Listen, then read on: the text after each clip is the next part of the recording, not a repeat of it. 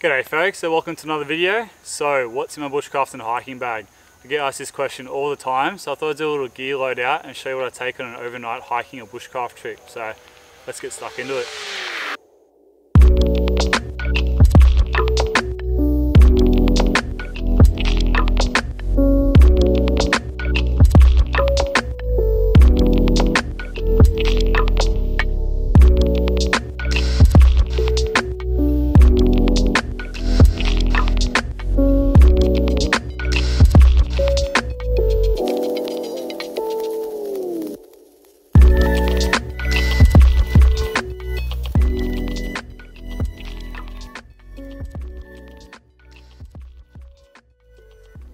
Alright guys, well this is pretty much all my gear. So obviously depending on where I'm going and what time of year I'm going, I'll take different things, but this gives you a nice overview of pretty much my entire kit. So over here we've got this sort of sleep system, then I've got my clothes, and then my tools, cooking stuff, and then just some first aid and fishing gear. So we start from the right.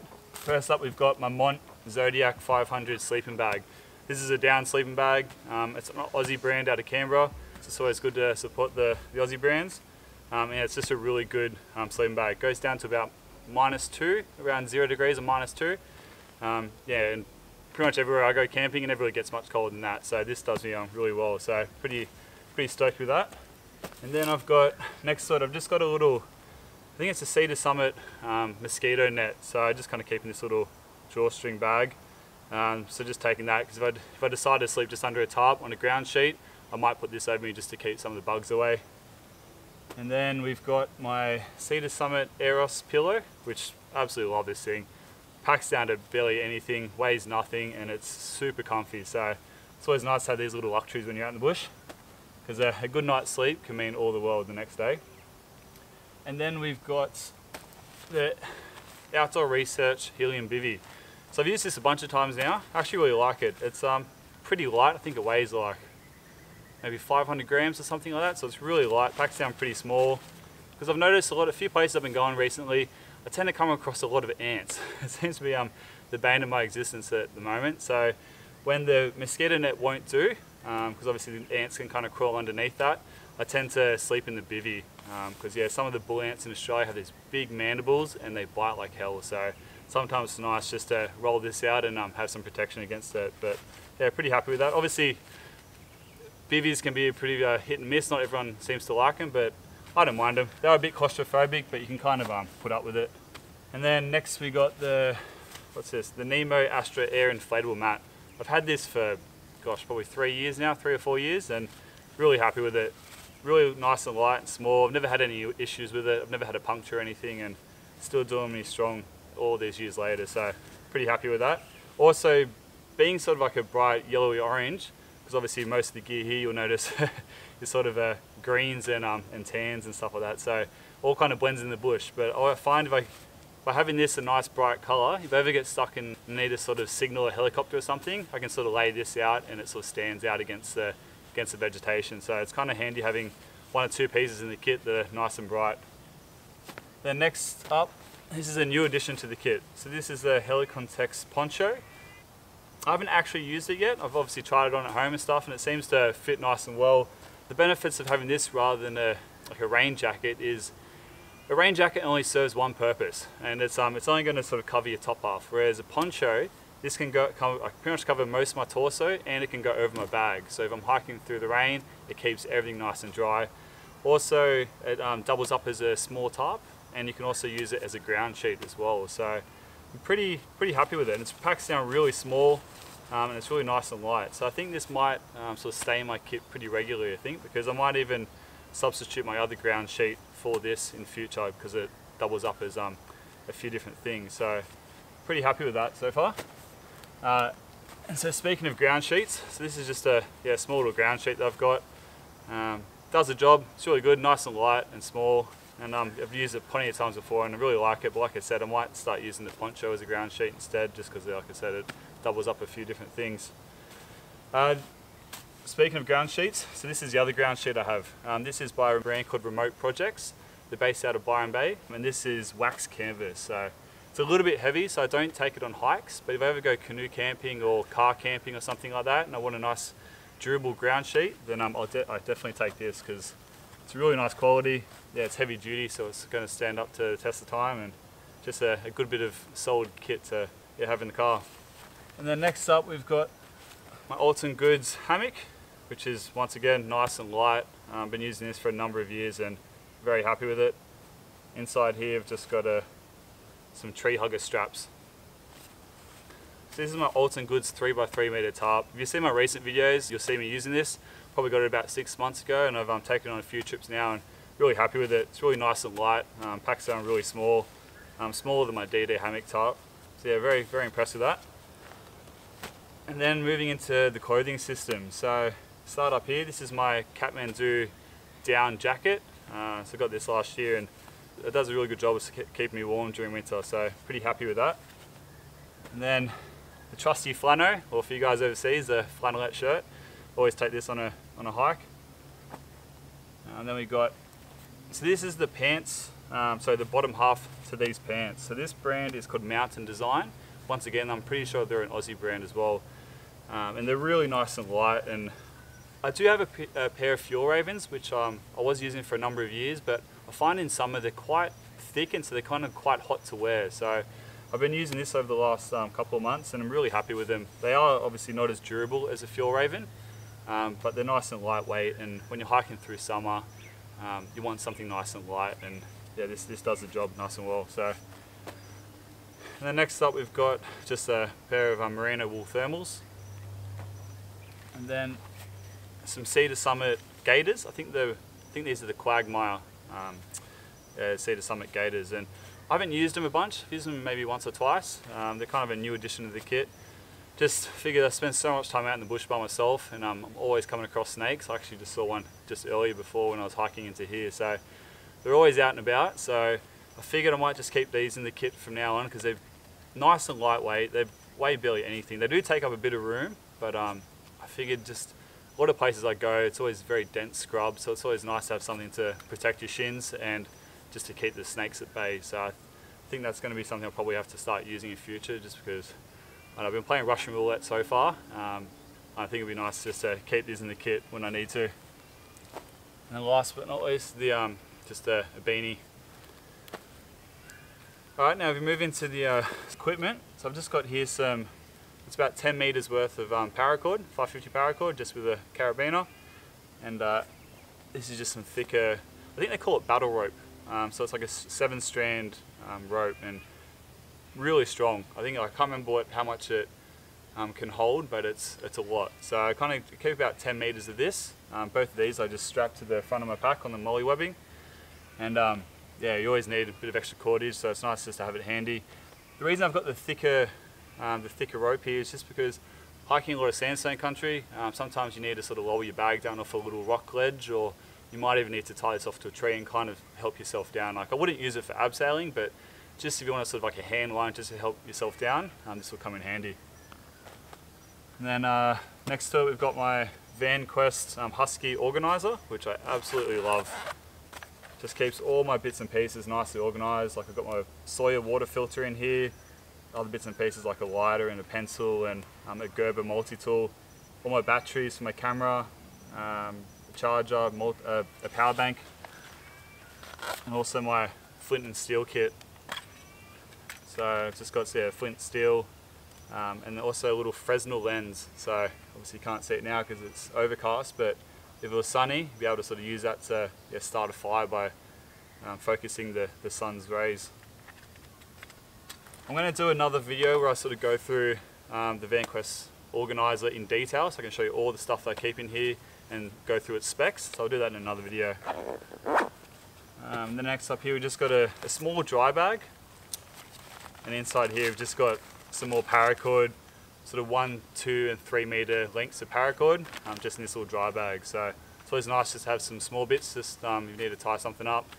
And also having the dry bag, that can double as a pillow if I need to. I can fill it there, clip it up and use it as a pillow, or I can fill it up with water, just sort of need to transport some water to the camp to maybe put the fire out. Yeah, it's just nice to keep some things nice and dry, so it's a handy little bit of kit.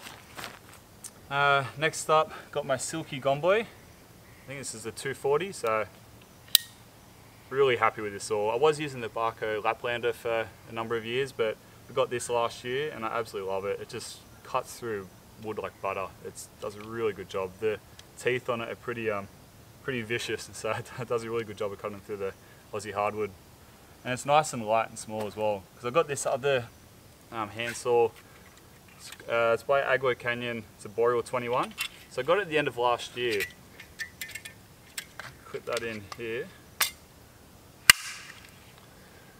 Yeah, so it's a pretty cool saw. I've only used it a couple of times because when I got it, the bushfires kicked off in Australia, so a lot of camping was put on hold, and so I haven't really had too much of a chance to get out and use this. But for trips where weight isn't an issue and I'm not sort of hiking too far, then I'm definitely going to take this because it's just a beast of a saw and it folds down to pretty much nothing. So it is a little bit heavy, obviously, compared to the Silky Gomboy, so it really depends what kind of trip I'm doing. Like I said, if I'm not hiking too far, then I'll take this, but if I'm going for a decent hike, then I'll take the Silky Gomboy. And that just folds up like that, so pretty handy little bit of kit, this one. Really like it. Keen to get some use out of it. So this is a Halterforce Classic hatchet. It's pretty lightweight, nice and small.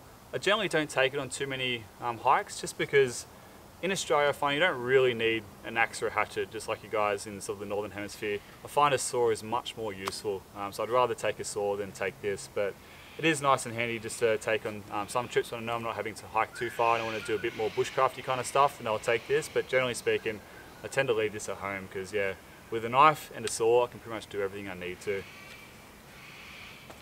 And then down here, got my new addition. This is by Core Knife and Tool. This is a Bushman. I'm absolutely stoked with it. I have shown you guys in a number of videos, but it's such a beautiful knife. Really happy with it. The quality of it's lovely. The leather work on this is awesome too. So very happy with this knife. So it's, yeah, it's called the Bushman by Core Knife and Tool, if you want to check it out. And this is also from Core Knife and Tool. It's just a little pouch he calls the Swaggy's Pantry, or the Swagman's Pantry. So basically inside here just little vials where you can keep like your salt and pepper or some spices or other little bits and pieces. And once again, the leather work on this is lovely. Really happy with this. So another little nice little bit of kit. So here we've got a drawstring cotton sack just to keep my food in. It's nothing special. Then I've got a little gas stove, which I don't use a whole lot, but it is nice just to have it. This is the Optimus Crux Lite. So it packs down really small. And it's a good little stove, but I tell you, like I said, I don't really use it a whole lot. Here I've just got some steel wool and just a little leather pouch I tend to keep my tinder in. So this is another recent addition. So this is a Trangia or Trangia? I always seem to say it wrong. But yeah, it's a Trangia Metho stove. So yeah, it's, I've used it a couple of times now and really like it. It's nice and silent too. So I find using this gas stove, it's a bit loud, and sometimes when you're in the bush you kind of just want to be nice and silent, not have this raring gas stove going. So I find cooking over this sort of silent flame is, yeah, it's really nice. So that's just a little bottle of methyl as well. And then also during summer when it's yeah, pretty bloody hot, you don't want to get a fire started in the morning, I find this is nice and useful just to cook up your brekkie and not having to worry about getting a fire going. And then so down here, just got my water bottle and cook set. So just got my Pathfinder's 1 litre stainless steel water bottle, which you can also put over the fire and boil up some water to sterilise. Then here's my Pathfinder's 750ml nesting cup. So that just slots in there nice and snug. And then here I can cook up my rice, my pasta, or have a few gin and tonics while I'm sitting around the fire. And then here's a stove stand. So basically put either sticks under there or a little hexamite fuel tablet, or even just chuck that straight in the fire. You put that on top and boil up your water. So pretty handy bit of kit. And the best thing about all this stuff is it all just slots in nice and snug, so it keeps it all quite compact. And there's just a little lid that goes with it. Actually, I think I forgot 2 more things. Just realised. So just tucked down the back of my bag is my cooking system. So here I've just got a Snow, the brand's called Snow Peak. It's just a titanium plate. So with this I can cook up over the fire, cook up some steak, or pretty much all my food I cook in this. You can also use in the morning just with your cereal, because it's got reasonable edges on it, so you can put your milk in there and it's not going to spill out. So that's a very, very handy bit of kit. I kind of wish it was a little bit bigger, maybe like 1 inch or 2 bigger, but it still does the job, so very happy with that. And then next up is my Alton Goods titanium grill, which is a very handy bit of kit. So really small, slides just down the back of my pack nice and easily, barely even notice it there. It's very light and it's just nice to chuck that over the fire and then yeah, cook over the hot coals. So really enjoy using that. And then here I've just got plastic chopping board. Once again, weighs nothing, just put that on top of there and I can just chop up. So that way I'm not using my knife on my metal plate, because I've had plenty of people tell me in the past to stop doing that. So I've gone to these plastic chopping boards and I'm very happy with it. And just over here we've just got a hip flask, which I usually carry some port or tawny or even some muscat. It's probably not everyone's cup of tea, but I absolutely love this stuff. And when you're sitting around a fire after a hard day hiking, listening to some Johnny Cash or some Paul Kelly and sipping on some muscat, life doesn't get much better than that. So I always like to carry some music out in the bush. It's probably not everyone's cup of tea, but like I said, after a long day hiking, there's nothing better than just relaxing by a fire, listening to some music. Next up, I've got my lead lenser. I think it's called the MH8, which I got a couple months ago for Christmas. And yeah, really happy with it. It's got a nice wide beam on it. You can also focus it to a nice narrow beam. It's rechargeable, and you can also put some AA batteries in here as well. So pretty handy bit of kit. I can charge this off my power bank in here, so yeah, I'm pretty happy with that one. Alright, and the next up is my Shimag. I got this a couple of weeks ago, so I've used it a bunch of times and pretty happy with it. If you're not sure what a Shimag is, just Google it and you can find all the uses for this thing. Just to name a few, it's a head covering, so if it's sunny or dusty or sandy, you can just wrap this around your head to keep yourself protected. It's obviously a towel, so you can wash yourself and wash up your cook kit. You can also use your knife to scrape some of the fibres off it, to strike it with your ferro rod to start a fire. You can filter water through it. There's plenty of uses for it. Or you can use it as a sling if you've got an injury, so heaps of uses for this thing, so it's a pretty handy bit of kit to have. Alright, next up is probably one of the most important bits of kit I have, and this is the ACR ResQ Link PLB. I would not go in the bush without this thing now. It is super important to have, and it is a little bit expensive at about 350 bucks, but I think it's one of the most important things you can have, because especially like myself, if you go out in the bush by yourself and you get bitten by a snake, or you roll over and twist your ankle or break your leg, or you get lost, this thing will save your life. And so it is a bit pricey, but I think the investment is very worthwhile. So it's definitely worth looking into this. It's just a PLB, so it's just a beacon, so it doesn't do navigation like the Garmin InReach, and you can't send text with it, but I can just set this off and it'll go to a satellite, to a communication center, and then they'll send help. So very handy bit of kit to have. I might start looking into maybe getting the Garmin InReach, just because it's got a few more capabilities like the navigation and being able to sort of send a text if I ever get stuck or just want to let my partner know that I'm running a bit late or something like that. So I might look into getting that, but for the time being, this does the job. So very important bit of kit. And then just next up, I've got my first aid kit. It's a pretty standard first aid kit, so I'm not going to go through all the contents of it. I might do another video one day if you guys want to see that. But the only additions I got in here are probably a few extra compression bandages, because if I ever get bitten by a snake, the first thing I want to do is wrap that limb up with ideally 2 or 3 compression bandages, and then set off that PLB to get some help in. But apart from that, it's just a pretty standard first aid kit. And then next, I've got, it's just a 1 meter by 1 meter square bit of orange cotton. I don't take this all the time, but if I'm going to go somewhere that's nice and remote, I'll probably chuck this in the kit, because say if I do ever get into trouble and I have to set off this PLB, most of my kit is pretty blends into the bush pretty well. So I kind of want something that's going to stand out, that I can lay out on the ground or put on a rocky outcrop or something, just so if a helicopter does go past, you can see me nice and clearly. But that's also the reason I've got the orange, yellowy orange Nemo mat, because that can also double as sort of a signaling device. But yeah, so if I ever go somewhere remote, I'll probably usually take that as well. And then just here, I've just got a silver compass with my Write in the Rain notebook, which I keep a pencil in my organizer. And this is, I find, a pretty handy bit of kit to have. So inside here I've just got 2 plastic bags. They're 90 centimeters by 60 centimeters each. And the idea of this is just a transpiration bag. So if I ever find myself somewhere where there's no water source, I can always wrap this around a branch of a tree and sort of capture that transpiration, and it can condensate in the bag and form at the bottom of the bag, and I can just pour that out into my water bottle. So I've done it a couple of times before, and I've gathered about sort of 300 to 400 mils, sometimes even up to 500 mils of water. So it's a pretty handy bit of knowledge to have, because if you ever get stuck, it requires very minimal effort. You just got to basically sit around and wrap this around a branch and let that do all the work for you. So I find that's pretty handy just to keep in the bag. Weighs nothing again. Also, if you ever come across maybe like sort of like a trickle of water coming out of like a rocky outcrop or something, and you can't quite capture it maybe in the nesting cup, you can always lay this out and sort of collect all that water and then pour that into your water bottle. So I think that's pretty useful to keep in the kit. And so just here I've just got a pretty standard blue bandana, so nothing special. I generally just keep this in my pocket, so when I'm hiking along and I get a bit sweaty, I can just sort of wipe the sweat off my face. Or if I'm not wearing my hat, I can wrap around my head and sort of keep the sweat out of my eyes or the sun off my forehead. And now to my fishing gear. So everyone knows I'm not the best fisherman in the world, but I do go to a lot of places that are sort of next to rivers and waterways, like lakes and stuff. So I like to just chuck it in the kit and give it a red hot crack. I'm getting a little bit better. I'm definitely not the best fisherman in the world, but I like to give it a go. And so with persistence, hopefully it'll pay off one day. But yeah, just in here is just a pretty standard travel rod. Breaks down to 4 pieces. The brand of this is called Savage Gear.